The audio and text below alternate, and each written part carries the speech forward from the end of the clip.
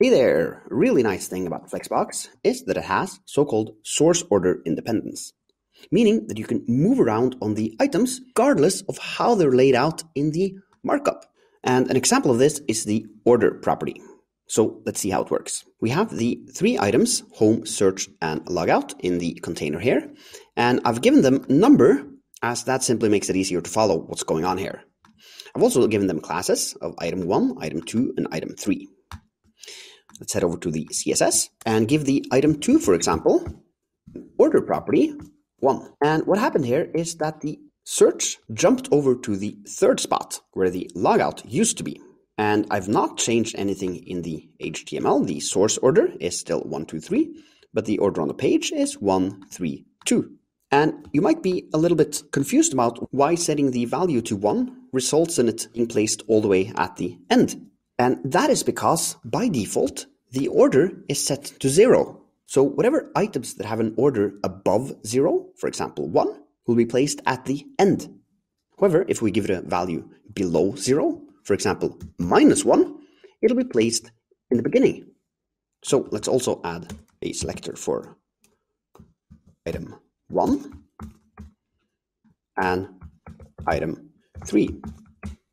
And by default, they're all set to 0. So if we set them to 0, that won't result in anything. If we want the first item to, for example, appear at the last spot, we can give it a value above 0. For example, 5 or 4 or 3 or 2.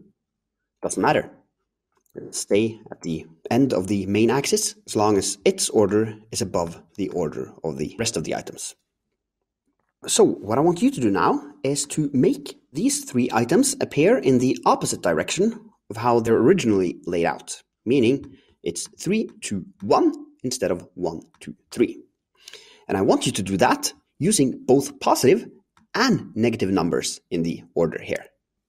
So go ahead and do that now, and when you come back, I'll show you how to do it as well.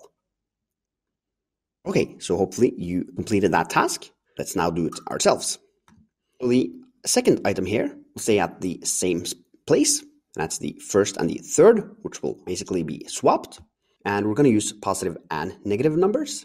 So I'll start with targeting the third item, the logout one, and set this to -1. Now that's first. And then we have to set the item 1, the home, to a positive number, 1.